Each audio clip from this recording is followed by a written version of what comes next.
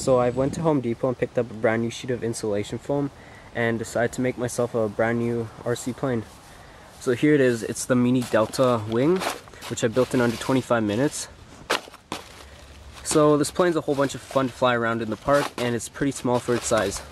So in the front, it's got a Blue Wonder 1300 kV motor spinning a 7x6 prop. It's got 20 amp ESC, two 9-gram servos to control the elevons, and 3S 500 milliamp LiPo battery to power everything. So if you guys want to build this plane yourself, I'll give you the dimensions. So this plane has a wingspan of 24 inches. The chord is 5.5 inches, and the overall length is 13 inches.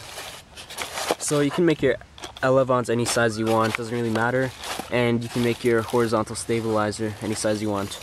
So just as a reference, mine are, they're I think an inch long, and let's see, 6.5 inches wide, and let's see, and my vertical stabilizer is 7 inches long on the bottom and 3 inches on the top, and it's 8 inches tall.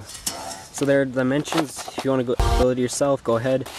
And now here's some video of it flying.